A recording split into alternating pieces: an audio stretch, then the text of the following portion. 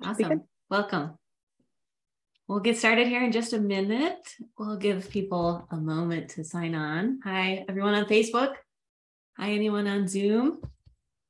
If you're just arriving, I'd love if you would introduce yourself in the chat, especially if you're on Zoom, because that's where we can see it. I'd love to know where you're calling from. You can tell us your name, where you are.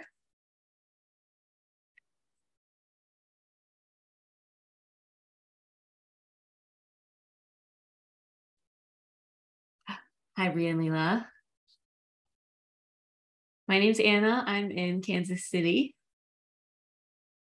Super excited today. We'll give everybody just another minute or so to get online.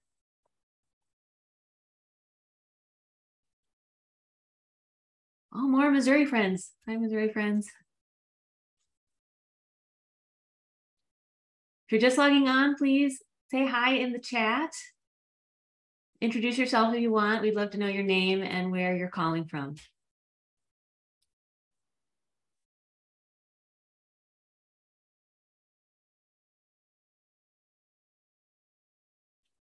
So great. Hi, Shirley. Hi, Sydney, Travis, and Jenny.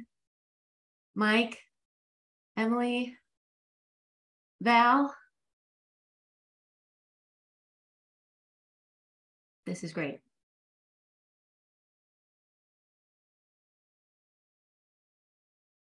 All right, you guys, I am so glad you are all here. You can keep chatting if you'd like. I think we can get started. So before we really dive in, I have one quick housekeeping note for you. So on the bottom of your screen, if you're on Zoom, you're going to see two separate buttons. One says chat that you've already found, and one says Q&A. So please use chat to talk amongst yourselves, whatever you want. Please use chat also if you have any like tech support type questions, like if your Zoom is doing something weird, please direct message IT support, which today is Emma. Otherwise, please put your questions, like your questions for the event. Hi, Emma. Your questions for the event in the Q&A. So those are the questions we're going to answer live for the whole group to hear. Anything you want about citizen science or SciStarter, Journey North, our featured project for today, or Monarch butterflies, or whatever you want. We'll try and answer your questions. So my name is Anna. I am your host today. I am a science communicator, which means I'm a journalist. I do a lot of marketing for science organizations and companies. And most importantly for today, I work with SciStarter and I'm a citizen scientist. Also on the call today, if we need to call them in, we can. We have Darlene, our wonderful founder. We have Emma, the SciStarter program coordinator, who's going to be helping you with IT support and whatever else. And also Roland, who's our quality assurance coordinator. So say hi to them in the chat. And you three, please feel free to chime in whenever you'd like. So I would love to know how many of you have ever participated in a citizen science project before? So a poll question, if you're on Zoom, a poll will pop up on your screen. I would love for you to answer and let me know how many of you have done citizen science before. We love new people. We love old people. Oh, I get to vote. Oh, no, I don't. Oh, panelists can't vote. Give you just a minute to answer. Now, I can't actually see how many people have answered. So Emma, I will leave that up to you.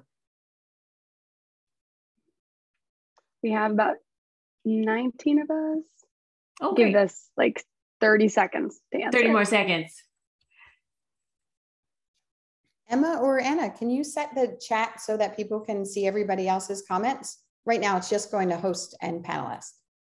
Thank you. So sorry. Yes. Fix that right now. Attendees, everyone. There we go. Awesome. It should work now. Thanks, Emma. All right. I think that's good for the poll. Can we see results? All right. Ending it. And there you go. Excellent. So it looks like we are about half and half. 52% have participated before. 43% have not, and we had one maybe. I hear you, maybe. Sometimes you don't know. Like, what's that, citizen science? Okay, I also want to know if anybody was here last week. So we had our first SciStarter live event last week. We had a lot of fun doing a dog project called Seed Bark. So I'd love to know if anybody here today was also here last week. Probably didn't need the maybe on this one. Hopefully you remember last week. This should be a quickie. We'll give you 45 seconds.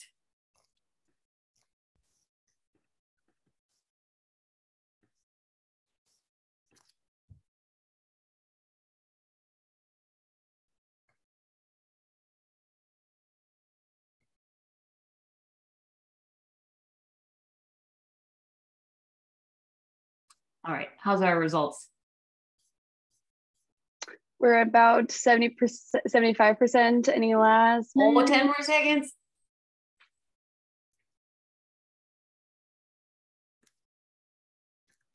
Okay. All right, I'm gonna end the poll. Good. And sharing results. There you go. Oh, we got 2 return visitors. Thanks for coming back. It's so good to see you again. No maybes. Good. You all remember last week. Awesome. So this is an event we're going to do every single week, same time, Tuesday, same place, online. You'll meet some other great hosts in the upcoming week. I'll tell you more about the upcoming events later, but great. Hope you'll join us again. So just quick frame of reference on what we're doing today. So citizen science, for those of you who are new, it's a collaboration between scientists and just the rest of us, regular people who are curious, concerned, or motivated to make a difference. And citizen science is a really great way for people to make an impact on issues they care about, all through helping science, issues like saving monarch butterflies. So if you haven't already, your first step is to join SciStarter. SciStarter is a research affiliate of Arizona State University, and it hosts an active community of over 138,000 registered citizen scientists. SciStarter has over 1,600 citizen science projects to choose from, but that's a big number. Don't let that overwhelm you. It's really easy to narrow down project options by your interests and your locations and things like that. So to create an account, all you have to do is hit sign up or log in if you already have an account up here on the top of the homepage. If you're signing up for the first time, be sure to enter your zip code when it asks you, because that way you can get personalized recommendations for projects and events that are special to your area. And when you sign up, you can also sign up for our email newsletter that will send you just twice a month suggestions for projects to try, seasonal projects, fun projects, things like that. Once you're signed up, you are ready to go. You can start looking for projects. And I recommend doing that on the project finder, which is another button up here by sign up. So once you're in the project finder, you can search by keyword and location, and there's like a bunch of different filters. You can look at what are affiliate projects, which means your participation will get tracked in your SciStarter dashboard, which is awesome, especially if you're like a points person like me. I want points for everything I do. And there's a bunch of Monarch projects on SciStarter. So this is just 3 of the first ones that came up, but these are really good ones. Monarch larva monitoring project, butterflies and moths of North America, and Journey North, which we're going to do today.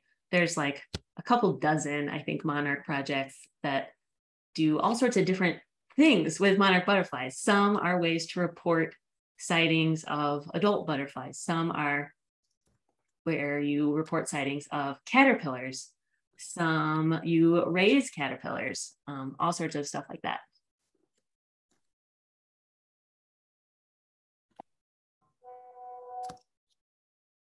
So before we dive into any of these projects, I want to talk a little bit about monarchs. Monarch butterflies are really, really special. And part of the reason why they're so special is because they migrate such long distances across our whole country and into parts of Canada and Mexico.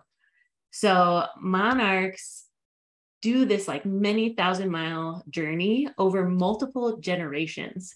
So most animals that we hear about migrating, it's like they're born in one place, they fly south for the winter, and then that same individual flies back.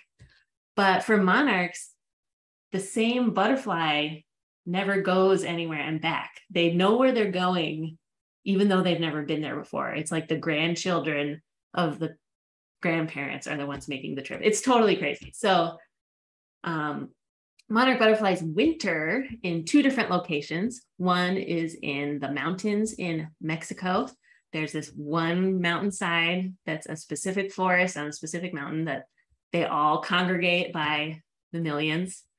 And they also have wintering grounds in California. And then from there, they just take their couple generations to fly north for the summer when there's lots of milkweeds, lots of flowers to drink nectar from, and move back. So I personally have always lived in sort of the northern Midwest. I live in Kansas City right now, which is the farthest south I've ever lived. So I have never been lucky enough to see a big group of monarch butterflies. I would love to know if any of you have. I've only ever seen 1, maybe 2 at a time. But the further south you live, the more likely you are to see a big congregation of them as they like gather together and get closer and closer to their breeding grounds. This is something else you can report if you see it. So on Journey North, which we're going to talk about in a second, you can report individual observations of monarch butterflies. There's also something called peak migration, where if you see a bunch of monarchs at once, they want you to like mark it as a special observation for big migration times. Monarchs, of course, love milkweeds. So the reason why monarchs love milkweeds is because it's the only plant their caterpillars will eat. So it's the only plant that they'll lay their eggs on.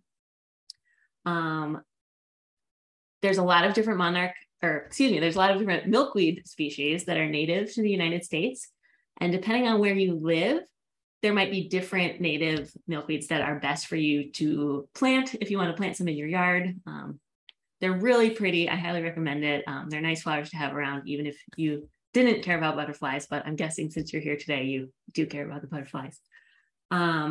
These are some of my favorites. The one on the left here is just common milkweed. This is the most abundant one that you'll see. You might see it growing like in a ditch somewhere, but it's totally fine to plant in your yard too. This one in the middle is my favorite. This is butterfly weed that has these really bright orange, they're sometimes almost red looking flowers. I'll also mention a quick aside here. Don't confuse this butterfly weed with a plant called butterfly bush. You'll see butterfly bush at a lot of local nurseries. It's just like an ornamental plant for your gardens. Butterfly bush is not a native plant for the most part. And in a lot of areas, it can actually be invasive. So it can like escape into nature and cause problems. So make sure you're getting butterfly weed and not butterfly bush, even though butterfly bush might sound more appealing by those names. So anyway, butterfly weed is great. On the right here is a showy milkweed. Another common one you might hear about is swamp milkweed that has real purpley flowers. That's another really pretty one. Yeah, so monarchs love milkweeds. I'll also mention here, the butterflies will eat from lots of different wildflowers and lots of different flowers. So it's not the butterflies that need the milkweed flowers. It's the butterflies laying eggs and the caterpillars that need the milkweed leaves. This is also where climate change can really affect the monarch butterflies, since they are migrating and they're in certain areas at certain times of year. It's really important that the plants are also alive at the same times of year. So let's say climate change can affect plants and make them like grow and bloom and die earlier than they used to. Now, if a monarch butterfly shows up in September in its fall migration, but the milkweeds are all already dead, then you're going to have trouble. So something else you can do if you want to plant milkweed for monarchs in your yard is to look up which species, well, first of all, which species are native to your area, but secondly, what their bloom period is, because that gives you a better sense of how long they're going to last. So common milkweed, again, on the left here, usually only blooms like June to August, where butterfly weed might keep blooming through September, and swamp milkweed, the purple one I mentioned, can bloom all the way till October. So it's good to have a mix so you can get monarchs early and late in the season. Okay, enough about milkweeds. I love milkweeds. I do want to know though, if you have any milkweed plants in your yard. I sure do. I have a whole bunch of milkweed. I didn't water it enough this year, so it's kind of dying, but you can tell me in the chat what species you have if you know.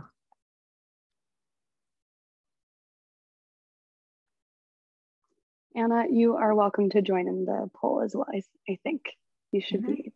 Yes, yeah. I can. Don't want you to not be able to participate in that one. Yay. Yes, I see someone's got common milkweed. Oh, deer ate your milkweed. We're at 76%. Awesome. A couple more of you. Yeah, I could look at people's milkweed all day, so you have to cut me off. Common swamp. Ooh, world. Noted. Somebody's got world milkweed. Oh, yay. You guys have all sorts of milkweed. Love to see it. I love plants. I'm a plant nerd. Okay, let's do poll results. All righty. And here you go. I guess. Okay, we've got about half and half again. We've got 52% yes milkweed, 48% no milkweed. It's okay. I forgive half of you. There's still time. You've got your whole life ahead of you to plant on milkweed. Awesome, awesome. Okay, so I also got to show you this really cute picture. So if you've never seen a monarch egg or a caterpillar, they are super adorable. They're super tiny. So if you're looking for eggs, it's always going to be on the underside of the leaf. So milkweed always holds its leaves out like kind of flat, but it's always going to be, you got to lift it up carefully. Don't knock anybody off. And somewhere on the vein down the middle of the leaf, that's where the eggs are going to be.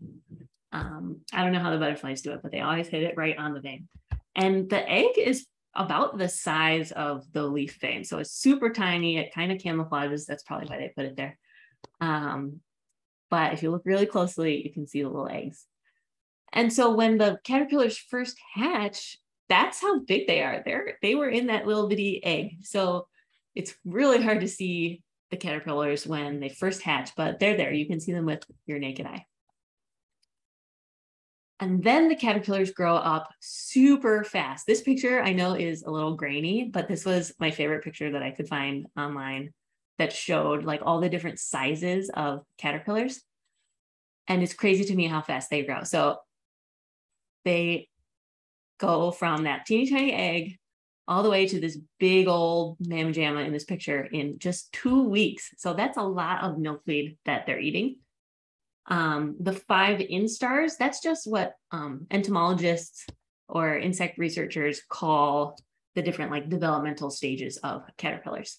So they go through these 5 stages, 5 instars in 2 weeks. So sometimes if you have a couple monarch caterpillars on your milkweeds, they will actually sort of decimate the plant, which can be a little alarming at first. If you like see your milkweed plant and it's just like a stem in the middle, all the leaves are totally eaten. But I promise you, it's a good thing. The monarchs are great and the plant will be fine. It'll grow back. They are meant to be nommed on. They have evolved to be chewed on. So yeah, so I love monarch caterpillars. They're really gentle. You can pick them up. Just don't eat them because they are poisonous. Okay, I am ready to jump into Journey North. I also want to remind you one more time, if you have any questions that you want us to talk about at the end today, put them in the Q&A and we'll talk about them later. So Journey North, is super fun. So it's also very easy. You're going to love it. So if you want to follow along with me, you can. Also feel free to just watch and do it later. But to get started, you're going to go to the Journey North project page on SciStarter. It's just scistarter.org/journey-north, or you can enter Journey North in the quick navigate bar at the top of your screen, however you want to get to it. Once you're there, I would recommend hitting this heart button. Journey North has a lot of hearts, almost 1,200. It's a popular project. And that'll save it to your liked project list on your dashboard. It's just a good way to save it for later. Okay, once you're ready to go, we'll hit visit, and that will let us join the project and take us to the Journey North website. So this particular project is off of SciStarter.org, so we're going to see this pop-up window that's like, you have joined the project. Are you sure you want to leave SciStarter? Yes, we are. Let's go. So the Journey North homepage looks like this. Now we are going to need to make an account before we can report any of our Monarch sightings. So this is a separate account from your SciStarter account. But I promise it's worth it because it's really cool. So first, let's check out this Monarch butterflies page. So Journey North actually has a lot of citizen science projects for a bunch of different migratory species. That's why it's called Journey North. Get it? Migration. So you can report other sightings of things like robins and hummingbirds and other songbirds. But anyway, right now we'll stick with monarchs. So here's what the Monarch butterfly page looks like. There's actually numbers hiding behind this thank you box. It says, thank you for a summer of monarch monitoring. What a great way to end a summer of monitoring monarchs.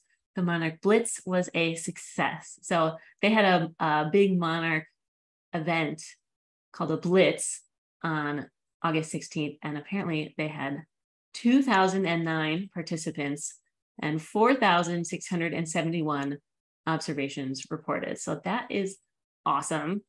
That's giving really good data to researchers who are working on monarch conservation. Researchers really want to know like how many monarchs are out there. That's really important for them to have a good handle on. So this sort of effort is really helpful to that. So if we scroll down on that same page, it'll tell us more information about what Journey North is looking for in terms of observations right now. So right now they're looking for fall monarch butterfly migration info and a little bit milkweed info. Fall migration for monarchs starts officially in August, so we can start recording our fall observations anytime now.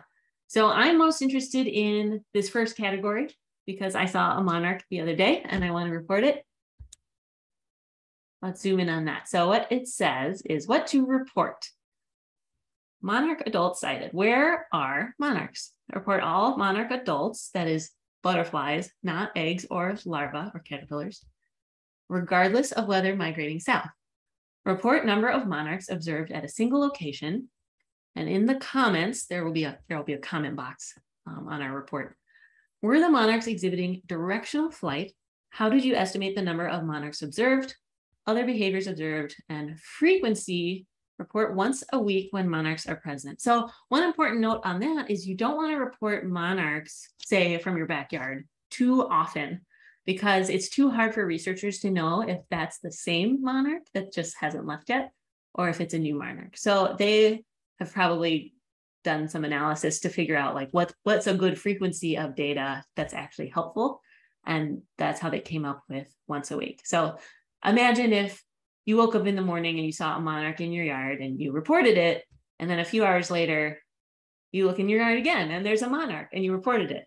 Like it's probably the same butterfly. But it's hard to know like how spaced out the sightings should be to be different butterflies. Anyway, so that's why once a week is a good benchmark for that. Now, directional flight, I'm not as familiar with. So let's click on this hyperlink. Here's what it says about directional flight. So migratory monarchs exhibit directional flight. Watch for butterflies that are traveling determinedly in a southerly direction. migratory monarchs don't flit about randomly. They typically fly a beeline with a southerly heading. When the wind is blowing a butterfly off course, the position of its body often still faces in the intended direction of travel. So that's really cool. So you can actually kind of tell if a monarch is trying to migrate or if it's just, hanging out in summer. So the monarch I saw the other day was not flying south. It flew off. I remember it flew off to the east from my backyard. So I don't think that was directional flight. All right. When is the last time you have seen an adult monarch? I would love to know. I saw mine last week. So I guess I have to say this month. We'll love to know how often you guys are seeing monarchs. About 60%. Awesome. It's okay if you don't really know. Don't worry, we're not submitting this data to Journey North or anything. This is just for funsies. My gosh, and some of you are looking at them this morning or right now. That's so Yay! exciting.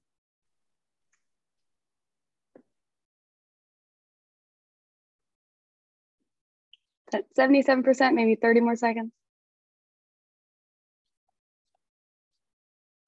Let's do it.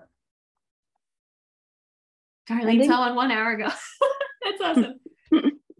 All right, let's see the results. All righty. Ooh, this is great.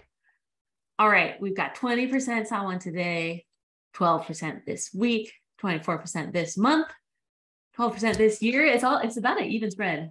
28% hasn't seen one yet this year, but has seen one ever. 4% has never seen one. Well, 4%, I hope you see one real soon because they are a real treat. So fun. Okay. Now I'm going to make you question your whole life because here's a monarch lookalike. This always freaks me out when I'm doing citizen science because I'm so worried I'm going to see the wrong butterfly and report it. But the biggest monarch butterfly lookalike is called the viceroy. And the easiest way to tell them apart is that the viceroy has this black line crossing what's called the post-median hind wing, which is just a fancy way of saying the bottom part of its wing.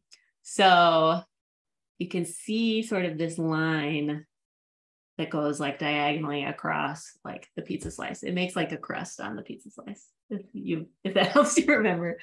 I dropped in the range map here in the middle for you to see. Viceroys do unfortunately live in a lot of the same places as monarchs. They also have a different flight pattern. So monarchs have a really characteristic flap, glide pattern. You go like flap, glide, flap, glide. But viceroys don't do that. They're faster, they're more erratic, they're just like flying all over the place. Viceroys are also smaller, but only by an inch or so. So that's not always super helpful, like unless you're looking at them side by side, or if you're really good at telling what's 2 inches and what's 3 inches from across the yard. But do keep an eye out for viceroys. There are other citizen science projects that would love your butterfly observations of non-monarchs. But it's just something to keep an eye out when you're tracking monarchs. Make sure it's not a viceroy.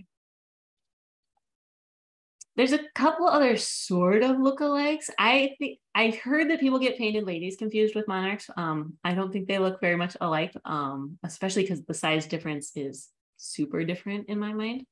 But also just something else to keep in the back of your mind that they are another black and orange spotty butterfly that also lives across much of the same range.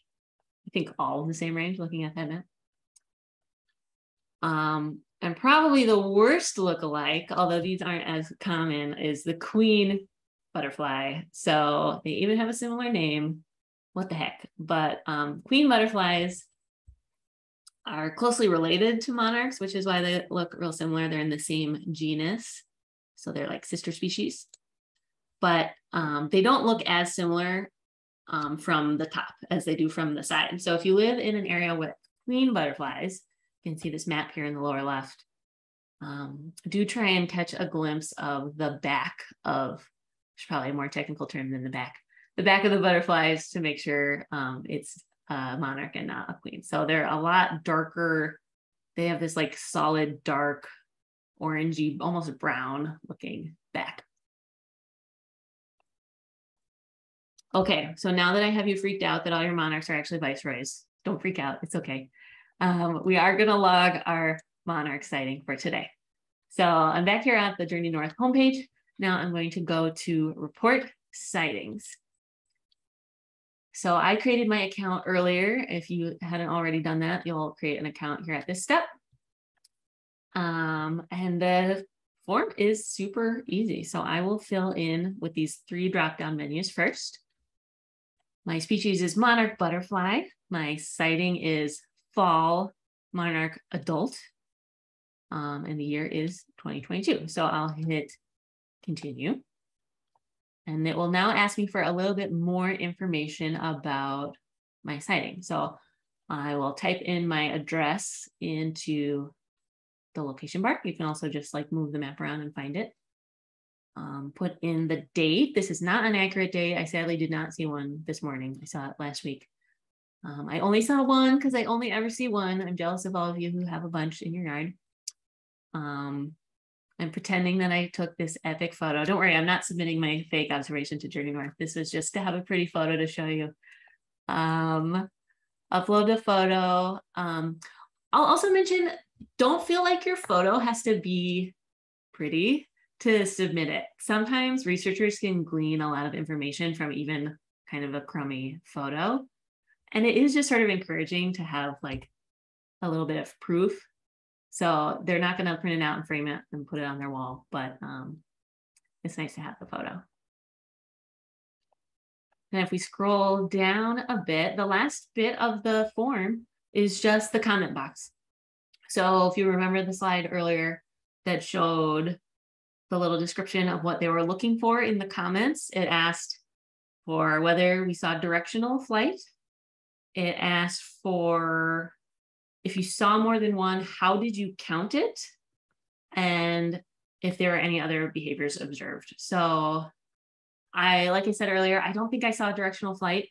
I'm pretty sure I watched it fly away out of my garden to the east. So I don't think that counts since it wasn't south. It definitely stopped and sipped nectar from my blazing star plant. So I'll mention that. And that's about all I have. There were no other behaviors. Something else that you could report, I just saw, I had 2 yellow butterflies in my yard. Big yellow butterflies. Tell me in the chat if you think you know what that is. I've been meaning to look them up. But there were 2 of them and they were flying around each other in circles. So I would definitely report that if I saw something like that with monarchs.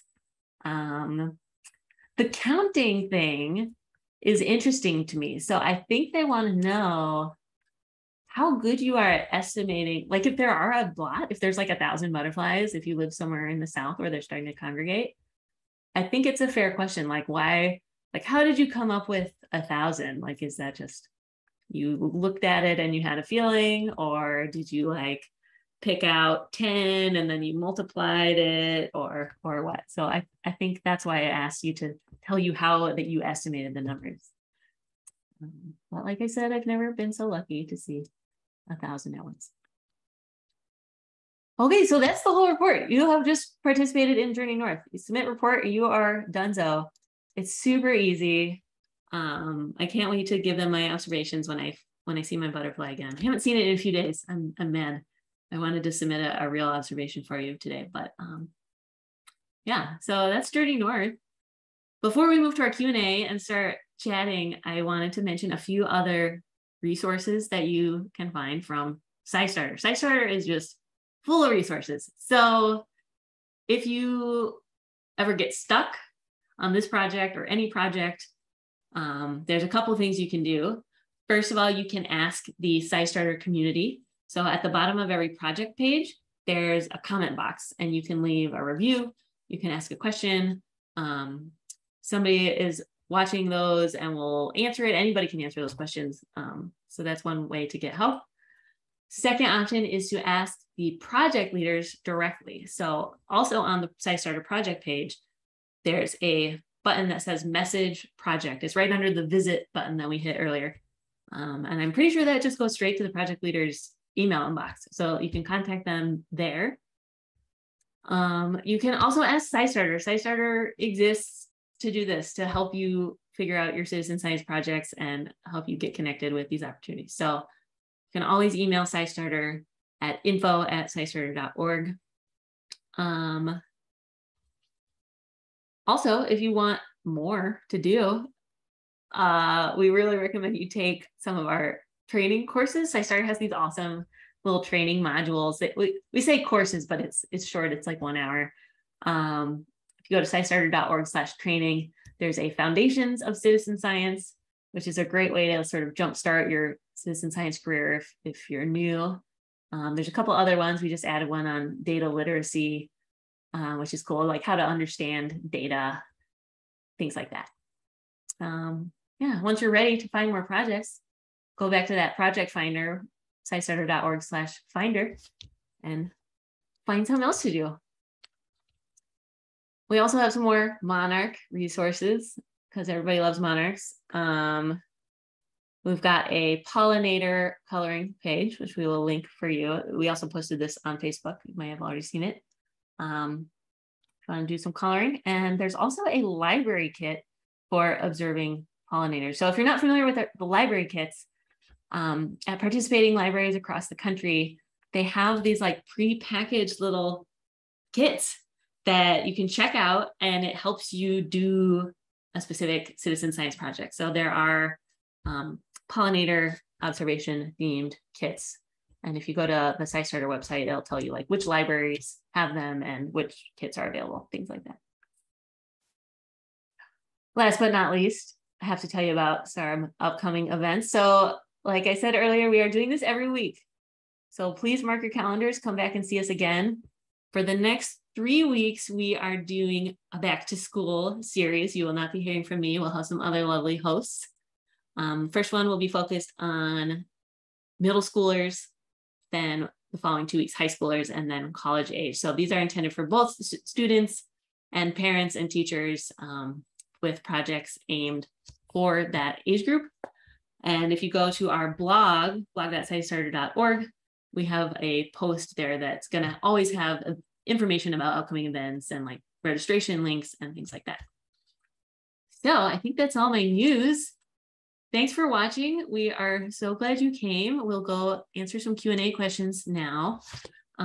Okay, last note, I promise, we are going to have a post-event survey. If you're on Zoom, it'll pop up automatically and it'll just ask you a couple questions like, hey, did you like this event? Please fill that out. That really helps us make sure events are better next time. Okay, cool. So I'll leave this up for a minute. We can go to our Q&A.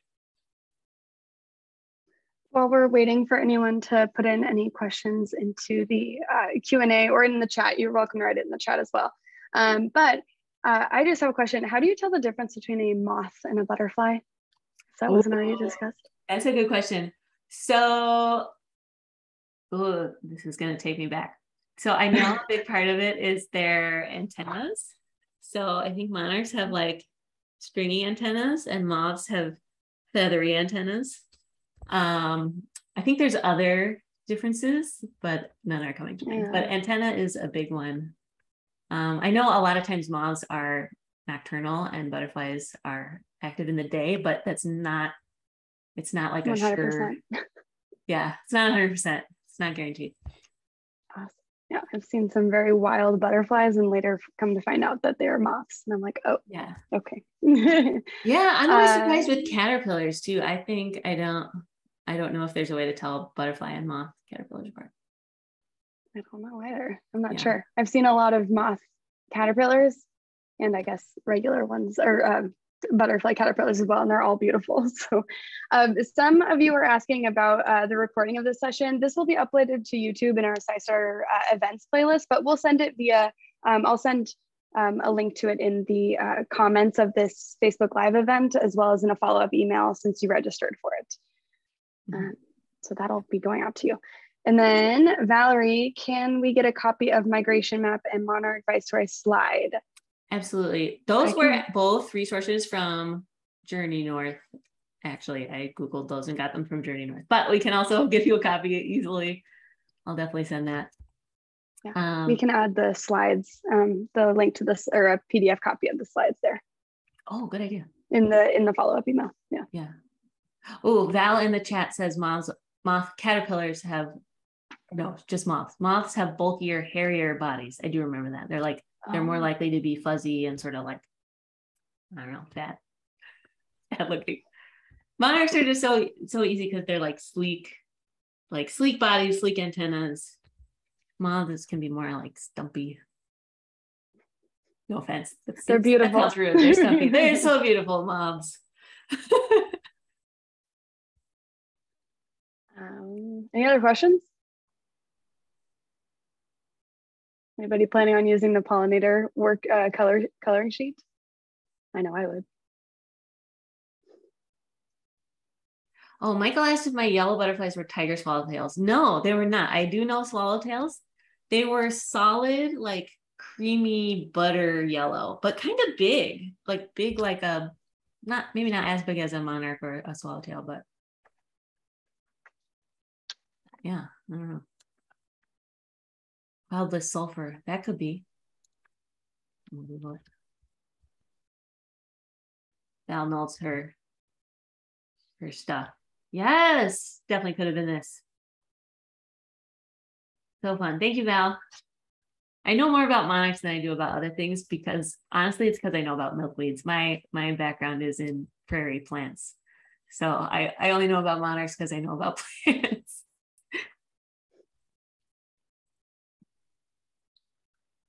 Are there any questions on Facebook?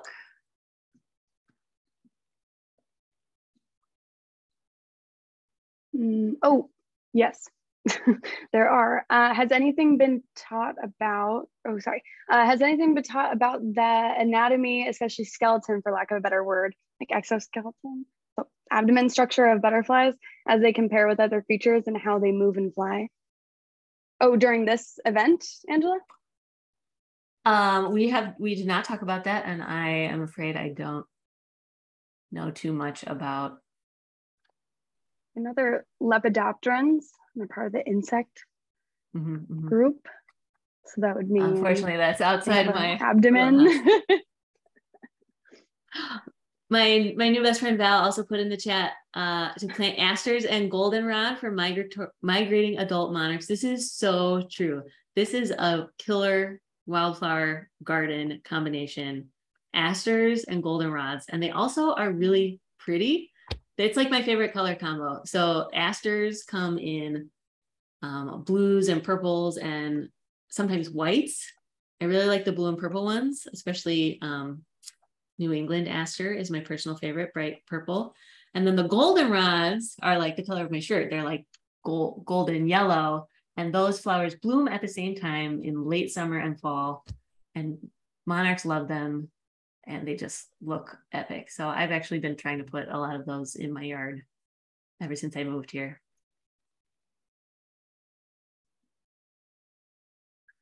For any of you who have pollinator gardens, does anybody want to do the hand raise if they have a pollinator garden in the participants list? I want to see how many of us do. I do. I have one plant. Does that count? It counts. As a pollinator garden? It's a start. You gotta start somewhere. Got one. Two. Of course, it's Val. Yes. We transformed 1 acre of our 12-acre meadow into a pollinator garden. Wow. Oh, yeah. so well, even having a 12-acre, look, even having a 12-acre meadow is awesome, but I would love to see it. It's so fun. Ooh, so I'm just browsing the chat now. Emily mentioned earlier that Viceroy host plant is willow trees. So that can be another hint. Like if you are seeing a monarch or a maybe Viceroy butterfly around, if there's a lot of willow trees around, that can be another hint that you should be extra careful. Check that it's a Viceroy. There were a couple of comments in the chat about where to find libraries with pollinator kits.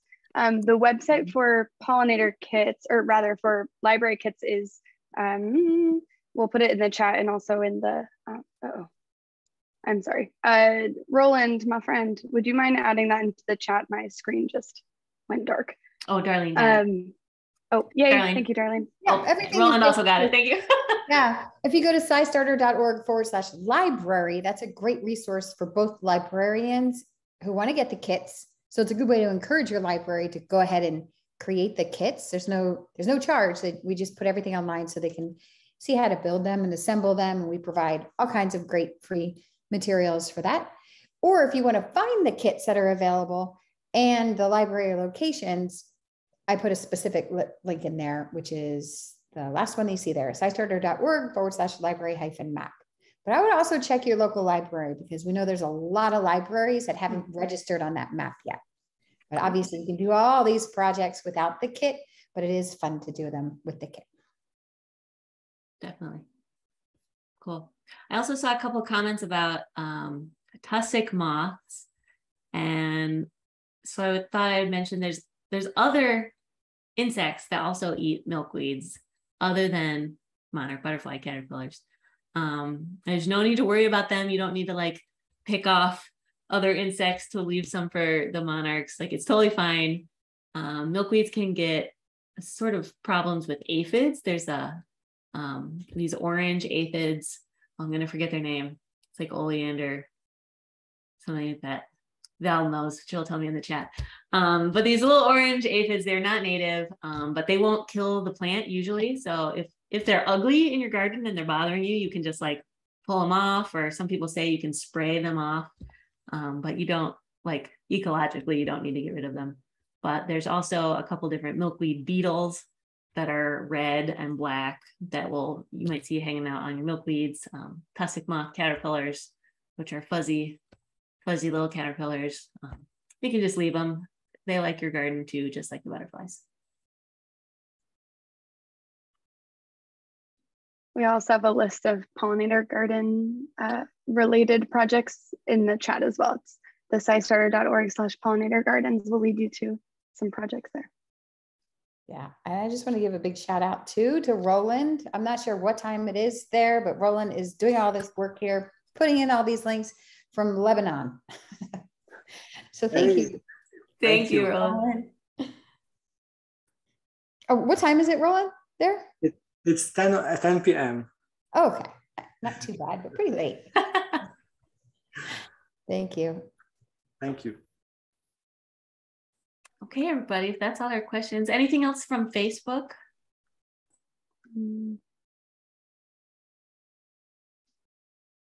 I don't see anything, but let me just double check.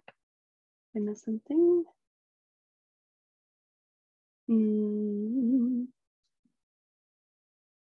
Nope, I don't think so. I grew up regularly going to Monarch Butterfly Grove and Pismo Beach. Oh, I love Pismo Beach. Thanks for sharing, Julia.